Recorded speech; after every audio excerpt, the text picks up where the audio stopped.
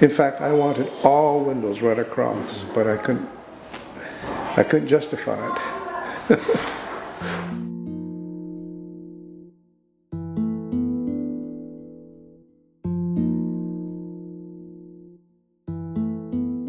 These windows, even my kids were saying, gosh, it's not drafty near the windows. You know, my wife and I sit at the kitchen table, which is right against the window, and you don't feel the cold that normal windows give. It's really very, very good. I wanted a solar screen because for two reasons. One is the summer, if it's too hot, I could put the solar screen on. It works very, very well in my master bedroom where the solar screen and the blinds are used. And these large windows to the south all have solar screen and insect screen. And the solar screen also works very well because if I'm not here, I could use it and you can't really see inside the house. It gives a sense of privacy and security as well. So that worked out very well.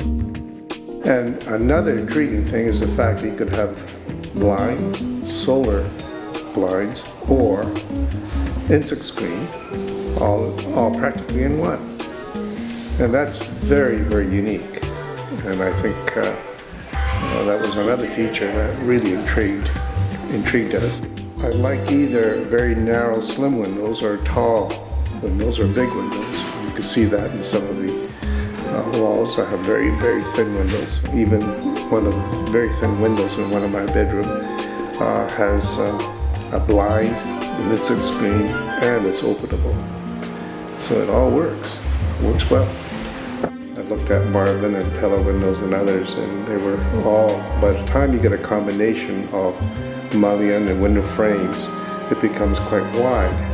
I wanted very narrow mullions, and this window was more narrow than others, and I managed to articulate in such a way that you still get a fairly narrow profile, because in essence I really didn't want any mullions, but that wasn't possible.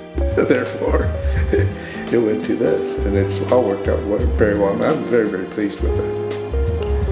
You know, it's a very clean, simple window.